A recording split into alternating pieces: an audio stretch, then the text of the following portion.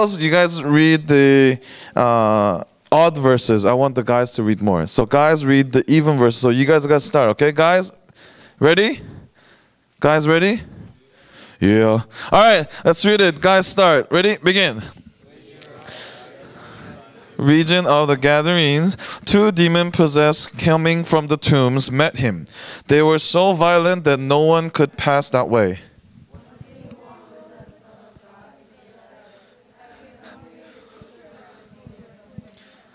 Some distance from them, a large herd of pigs was feeding.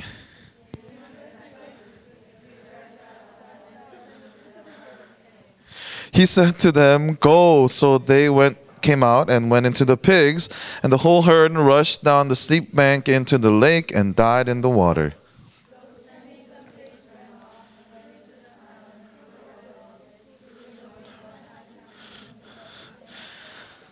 Then the whole town went out to meet Jesus, and when they saw him, they pleaded with him to leave their region. Amen. All right. Before we begin, I thought I'm gonna use something different. I'm gonna show you a picture, multiple pictures actually. Yeah, that's right. Use of technology. Yeah, I think this is good. Let's just click the. Yeah, this is good. This is good. Let's just click it. So wait. So this is a part of one big picture. Now, just looking at this, can anyone tell me what? Okay, is it that easy?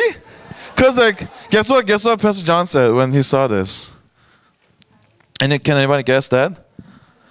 No, he's like, is it banana? Next. But do you know where these parts are? Can you go to the next picture? It's really hard to see. Next. Maybe I should get you guys to find these parts. Maybe I should put it up on a stem high and then one of those games to find where it is. Next. I saw this, I was like, what? Where is this? Next. Yeah, that's, I guess. Next.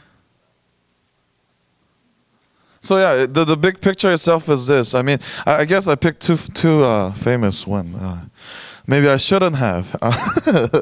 But what is this? But as the title says today, title is called what? No, not the title of the painting. Title of the sermon in your bulletin says what? Missing the big picture. Today we're going to talk about, I guess, this concept a lot, missing the big picture. And just like that, I guess a lot of you who are so artistic and, so, I don't know, high class, knew that it was a painting called The Starry Night by the painter who? Van Gogh. So I was, kind of, talking to myself, is it same pronunciation as the the English and the Korean? So I actually had to, look it up and then click on the pronunciation. Apparently, you know how the Koreans say Van Gogh? But in English, you never do that. You have to say Van Gogh. Okay? So for those of you who didn't know, that's a painting. And really from, if you've never seen the painting, from looking at the parts of the painting, you don't know which painting it is. It's just, as Pastor John said, it looks like banana or something that, it doesn't even make sense. But if you look at it in the big picture, you know what the painting is and you know who the painter is. The same thing happens in the passage that we read today.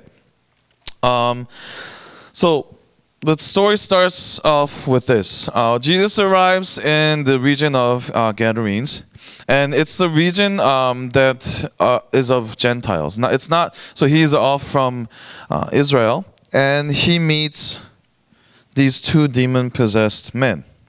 Now, in the part that we read today, they only share a little bit of information about these men. They say what? In verse 28, it says, they were so violent, or 2 demon-possessed men coming from the tombs met him. They were so violent that no one could pass that way. That's it. But if you look at other gospels, actually all three gospels, Gospel of Mark and Luke and Matthew, they all have this passage. And if you look at that, they have little more description than Matthew. So like, for example, in Luke, it says, it's actually in chapter 8, verse 27, it says, "For a long time this man had not worn clothes or lived in a house, but had lived in tombs." So a little more description than just living in the tomb or violent, but this guy was what? Completely naked and lived in tomb. I hope it was not winter, otherwise it's too cold. And in Mark, it says in chapter 5, verse 3 to 5, it says, "This man lived in the tombs. No one could bind him anymore." So I guess they tried to bind him because he was so violent. "Not even with a chain. For he had often been chained hand and foot, but he tore the chain apart and broke the irons on his feet. No one was strong enough to subdue him. Night and day among the tombs and in the hills he would cry out and cut himself with stones." Now picture this. You went to somewhere that you've never been to. And then you meet somebody like this, jumping out. See, the tomb, the concept of tomb now and back in the day is a lot different.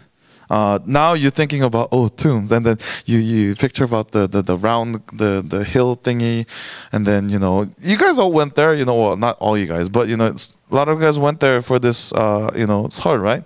To visit your grandpa and grandma to see if they're not, washed down, from the last summer and all things like that. But, those are not those kind of tombs. And back in the days, there were tombs that, actually, it's like a cave.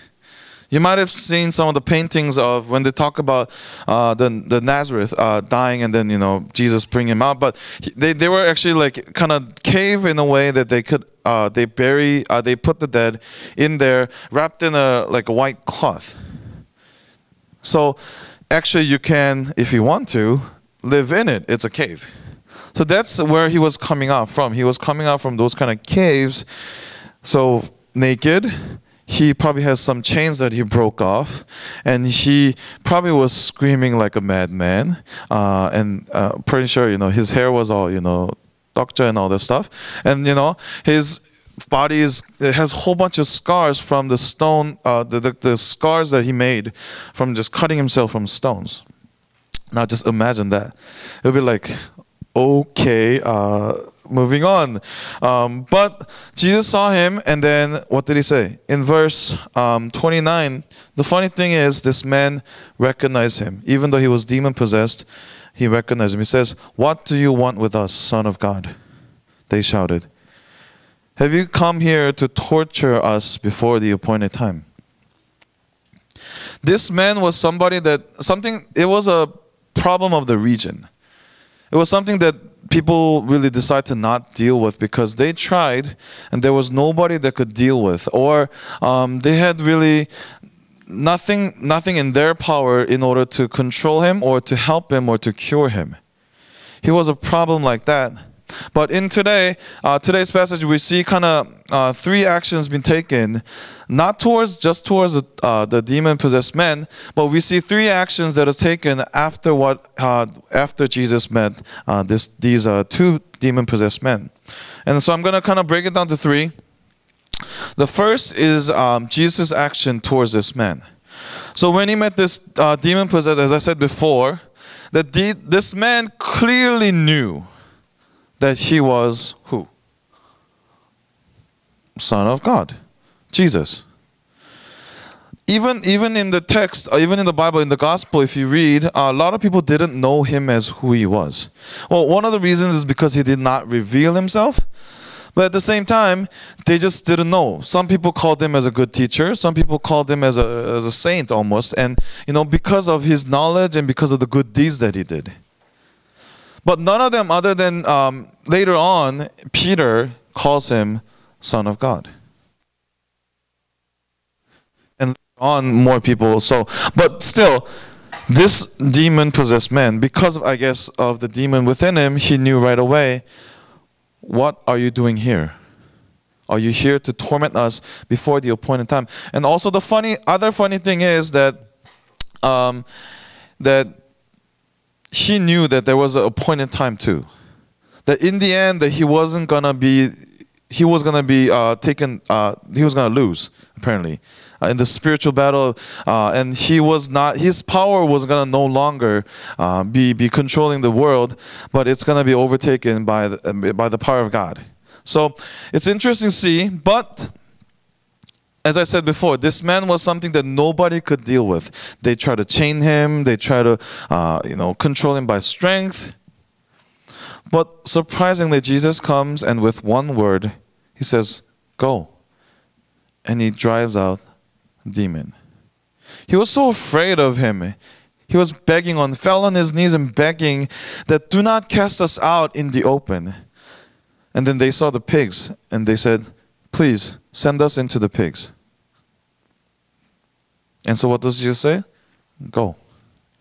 It kind of, it's similar to the thing that we can see before. If you actually look at it, we see just before this story, we see the famous story of Jesus calming the storm. Now think about it. When I was a kid, I used to try it. The Bible says that I will, as I believe in Jesus Christ, that I will be, he says what, this to the disciples, that you will be greater. So, man of faith, when I was younger, no thinking, I said, you know what? I went on a boat, trip with my mom, and then it was crazy storm. I thought I was gonna die. I was in the bathroom, hugging the toilet, puking, and and I said, you know what? I'll trust in God. I said, be still, and nothing happened. It was still it was crazy storm. Like the boat was pretty big, and it was like moving like up and down like crazy. And I said, be still. Nothing happened. Storm's like, whatever. Who are you? And and after that, I went on different mission trip too. And then when there was somebody who looked very crazy, what does the Bible say? Jesus what? Or Jesus or the disciples lay their hand and say, be gone, or they drive out the demon and they go out. So, was I able to do it after the be still incident? No. It's not something that is simple. I don't know. Maybe you guys probably have experiences. When you see somebody that looks abnormal, and you really think that always Christians, to every Christians, it reminds you of those stories where the demon is driven out. But in reality, can I do it? Because when I was young, I also heard of the stories like some people tried, and then literally the demon talking back and saying, "Who are you? Who are you to say to me to get out? Bring someone that's stronger than you," and something like that. I heard the stories. I'm like, what if that happens? Then what about my But I'm afraid if I'm gonna fail, if it's not gonna work. So it's not a just everyday thing, but Jesus says with one word to this man, go, and he goes. So Jesus here clearly shows that he had power over the nature in the calming the storm, but here also he shows that he has power over spiritual things as well. That's something that we cannot even control. So we see the greatness of Jesus. I mean, if I was there, to be honest, if I was there and just witnessing the storm and this, what Jesus says is really not just by the Bible, what Bible says, but really what Jesus says will be the truth. I will have no argument with him. He says, go and get water. I would be like, why? I don't even say why. Yes. Whatever you say, that'll be kind of the awe and the impression that I'll have on him. I hope the people did too. And guess what the demon does when he gets out? He goes into the pigs. So this is the second action, the action of Satan. Demon, Satan, I'm just kind of putting it together. But he goes out, or they go out, and then goes into the pigs, and what do? We read it together. It's okay to talk. They did what? They ran. Have you ever seen a crazy pig? They go like crazy. But they ran off and then off the steep bank and died in water. Now, I don't know why, but I got very curious. I'm like, so did they die like because they fell? They died? And I looked at different versions of Bible, but they say they drowned. So I'm thinking they did not die because they fell off the cliff and then they got a heart attack and then died because of the fall. I think I would have. I can't write any of those falling things. But they drowned. So I was like, pig can't swim? So I actually literally went on internet and said, can pigs swim? To Google. My English friend Google. And then surprisingly, I found video of pig swimming. Apparently, there's this resort. They're famous for pig swimming in that region. They have actually like a for tourists to come and swim with pigs. I was like, okay. But surprisingly, they can swim more than you think. They can swim 1 kilometer up to probably 2 kilometers, and they will survive. Did you guys know? You learned something. So these pigs, they fell. They could have survived. But what did they do? They drowned. That's why I call this Satan's action. So Satan did not want these pigs to be alive, but because back in the days, well, for them, the pigs were more than just pigs. Pigs were their life's worth.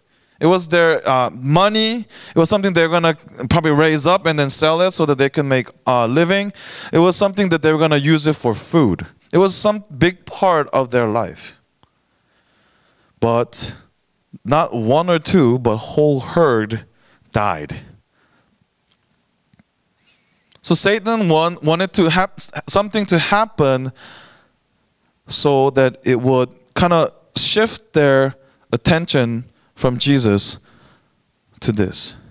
Now we'll look at that when we look at the third one. So what happens after that? When the people who were attending the pigs, were they like, oh, cool, man, the pigs flew? No. They were surprised. Think about it. You all got your, what do you call it, the sebeton, right? Yes, you did. Yes, you did. I know he did. Anyway, no, not him. Somebody else. Well, he did. Anyway, if you get sebeton, let's say you got sebeton, and you're excited thinking about all these things that you're gonna buy. I usually do that when I do get sebeton, but I never get that happening. And then your mom says, usually this happened to me when I was younger. Your mom says, I'll put it in the bank so that you learn how to save up. Did I see any of those things? Not that I remember. But think about it. Mom takes it. What would you feel? Or think about something that you, like let's say you've been saving up money for like something that you wanted to buy. I know you guys do that because you guys are allowance and then you can't buy something, and you save up, and then all of a sudden that money, you need to, I don't know, it's either taken away or it's gone. Then you'll feel devastated. That's what these people, they were surprised, almost out of their mind, and they ran off to what? The nearest town, and they told people. Now, I really want, this was interesting to me. When they ran off, verse 33 says, those tending the pigs ran off, went into the town, and reported all this, including what had happened to the demon-possessed men.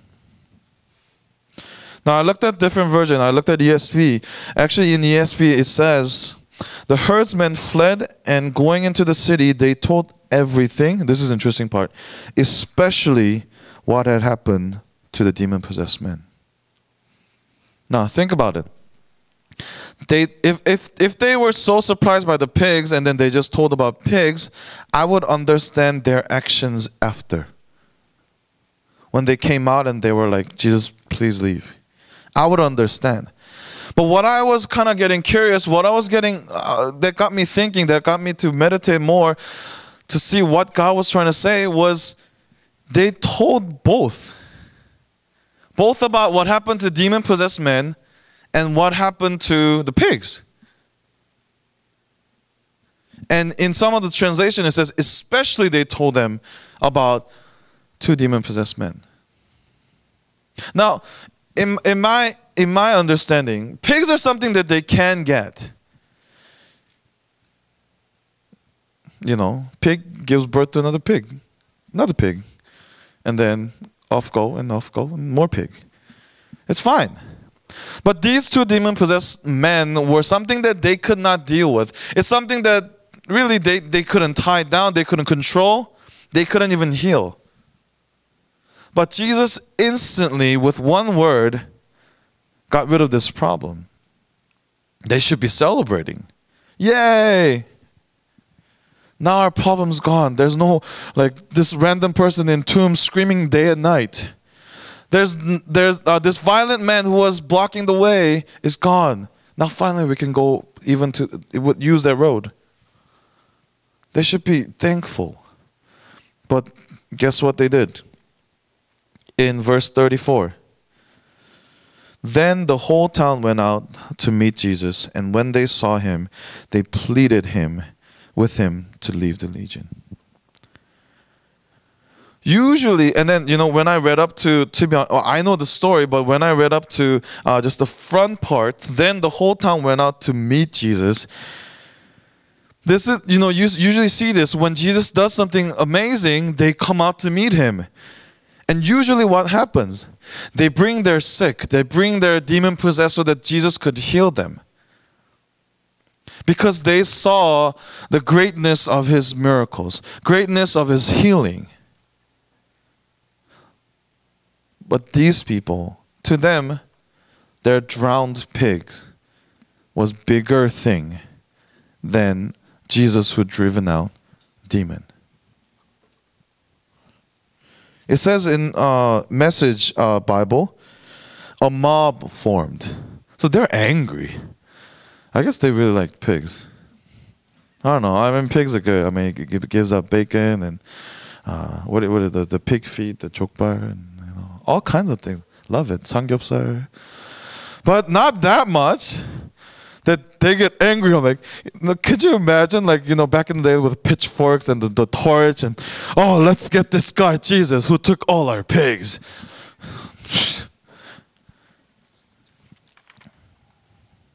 Now, why is this story, why did it, like, just, it lingered in my head and, you know, over and over. And when I was thinking about it, and as I was meditating about it, it actually made more sense, and it was something more than just the story of, you know, as they call it, what? They have all the titles here. Jesus restores 2 demon-possessed men. Even Bible just mentions just about demon-possessed men. But I thought it really told me, and hopefully it would speak into your life too, about our Christian life too. Every day we experience the love of God. Every day we experience the grace of God. You could say, oh, what did God do in my life? I don't see anything. I don't, you know, I prayed for 100% in my test. I don't see that. Or I prayed that, you know, I'll become taller, but I'm not taller than yesterday. I prayed that I'll be prettier yesterday, but I don't see any change in my face. But I'll give you some numbers that I looked up. That how God's grace and his love works in our lives. I was surprised. I don't know. Maybe you're not gonna be surprised. Like, you guys are never surprised by anything. But apparently, 24,000 people die every day in the world. 24,000. This is every day. Okay, every day in the world. In the world. Oh, how can I imagine? So I'll bring it down even more. 260,000 people die every year in Korea. Oh, you didn't know, eh? I didn't know either. And out of those 260,000 people, 75,000 people die of cancer. And surprisingly, there's a high percentage of youth getting cancer. And like looking at their cause of death, the cancer is up on the top too. 6,000 people die in accident in a year. And about 14,000 people commit suicide every year. Oh, it doesn't really ring a bell, right? So I even, I'm not good at math. This is really hard, okay? Understand. So I calculated. 1 out of 188 people die every year in Korea. So about how many of us here? I don't know. Maybe I think like around 70, 80 here. So probably crowd of double this. Out of that, one person die. Even bring it down. 1 out of 16 people die every month in Korea. Look around you, and this will be around 16. And out of you, one goes. Now this is gonna be crazy. I did it again and again because I did not believe my calculation. I don't know. Maybe I could be wrong. Now bringing down more, 1 person out of 2 people die every day in Korea. Huh. And I'm telling you, I did calculation again and again and again. I could be wrong. But still, even the calculation before, 1 person out of 16 people die every month in Korea. You thought you were living in a safe country. You thought that waking up every morning was something that you just get out of nowhere. You thought that you walking around the whole day safely was something that just, it didn't mean anything, But look at the numbers. You being here today, this morning, safely without being dead is a miracle. And I also looked up some of the cause of death. It includes heart. What do you call it? The heart stopping. Heart attack. I'm like going like heart attack. Sign falling and getting hit by the sign and dying. Car accident, sometimes hit by drunken drivers, or some of the drivers that are very new and they couldn't really know what's going on. Some of the things are just, everyday thing. Now, again, I say to you, daily there's grace of God. Daily you experience love of God by just being alive. Yet,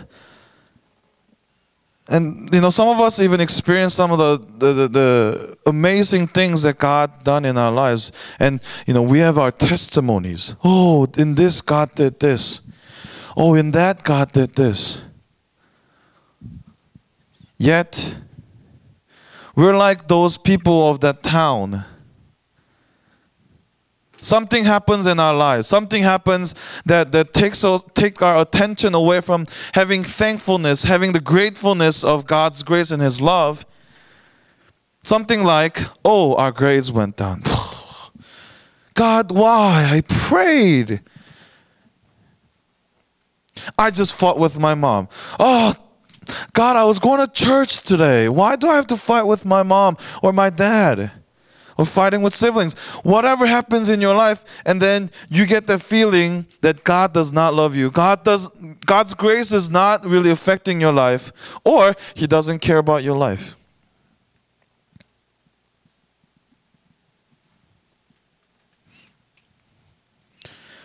It's like those pigs dying. Those pigs did not have to die, but Satan does not want those people to see the greatness of Jesus. In your life too, He does not want you guys to be thankful. He does not want you guys to be grateful of His grace and be closer to Him. That your heart longing more for Him. That you're becoming more faithful to God.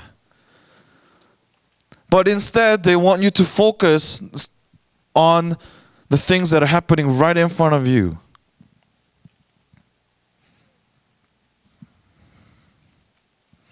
Just like the picture. If you didn't know the whole picture of it, if I showed you the part of a picture purposely, then you would have never known. Same thing. Satan is trying to do that in your life. He's trying to take your attention away so that you may not see the grand picture, the grandness of God's love, the bigger picture of God's grace in your life.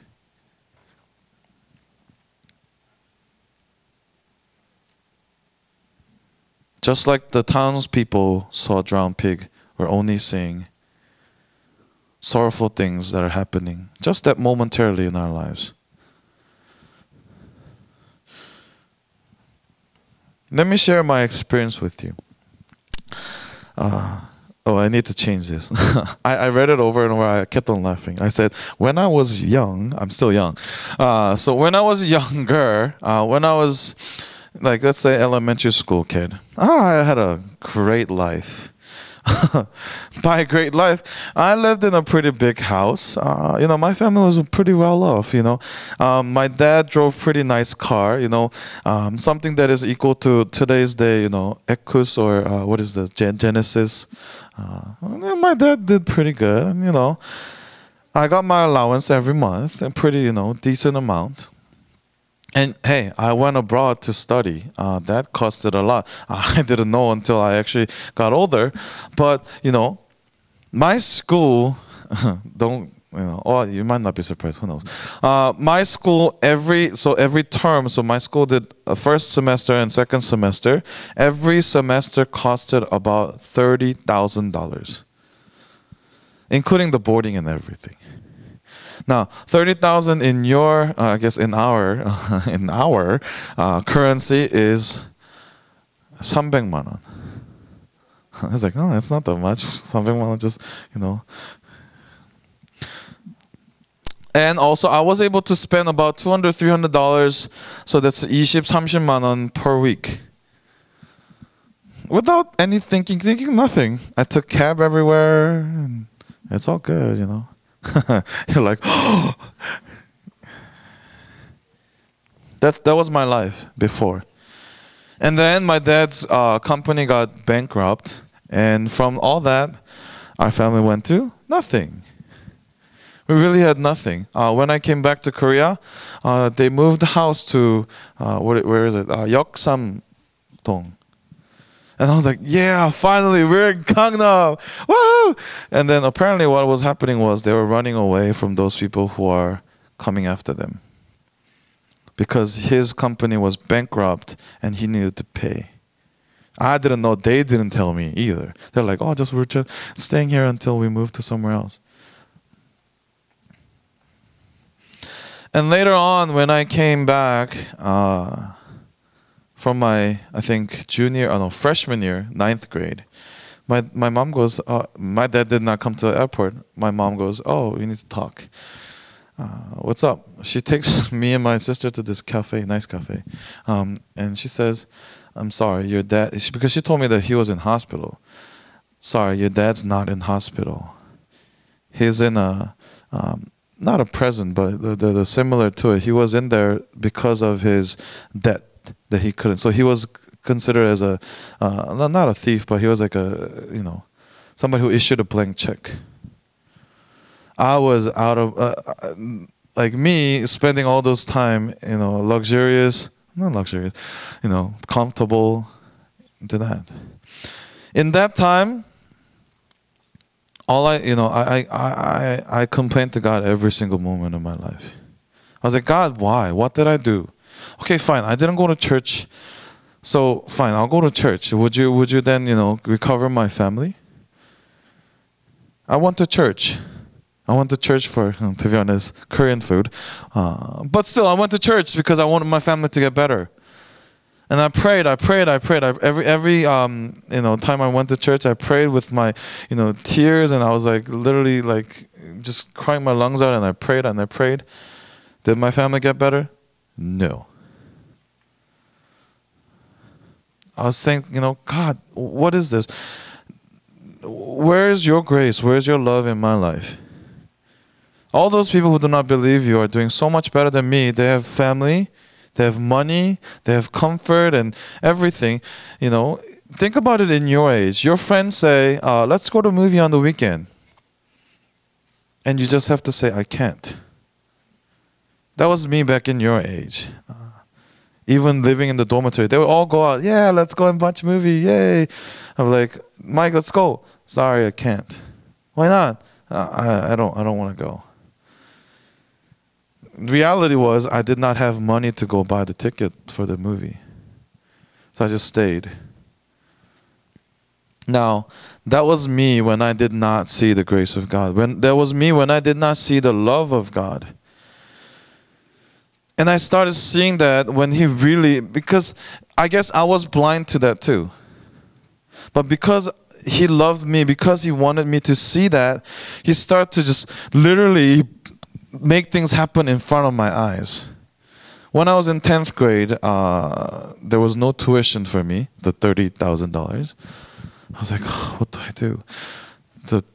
The school was kind enough. They're like, oh, it's okay, Mike. We know your situation, just pay 15,000. 15,000. I can't even go and watch a movie. Hello, people. This was actually my senior year, and then some of my teachers knew. Apparently, they got together. 3 of them got together and paid for my tuition. I didn't know that until my graduation day. One other teacher came up to me and said, "Can you please go and thank this and this teacher?" Like, what happened? What did I do? Did I give me a good mark? Did I get an A? Like, no, this happened. That changed my life. Not that because they pay for my tuition. It was, I think, I just experienced God's grace because in my situation where I thought that God did not love me, it opened my eyes to see God does still care. Still His grace runs through in my life. And after that, I start to see bigger picture of His great love, bigger picture of His grace, that not just physically Him helping me financially or things like that, but He died for me on the cross. To be standing in front of you, I'm not speaking in front of you because I'm somebody that's better. And I tell this all the time to our worship team. I tell this to a lot of times to our Bible study.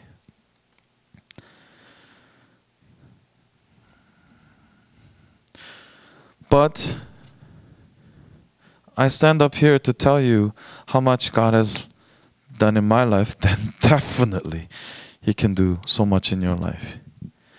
Don't be those people those town people that were so focused on what will affect their life right now, that their pigs are drowned and they have no money, they have no pigs to sell, no pigs to eat.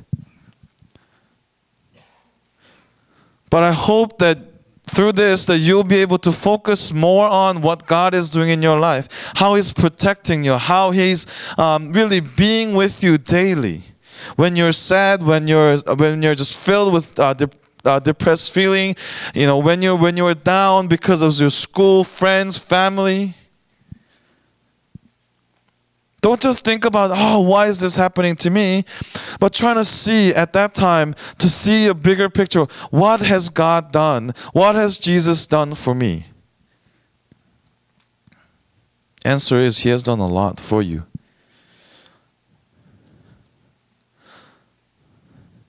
He has done a lot for you. And in different versions, not Matthew, but because these demon-possessed men saw the greatness of God, greatness of Jesus, after he was okay, he became sane, he says to Jesus, Jesus, may I follow you and become your disciple?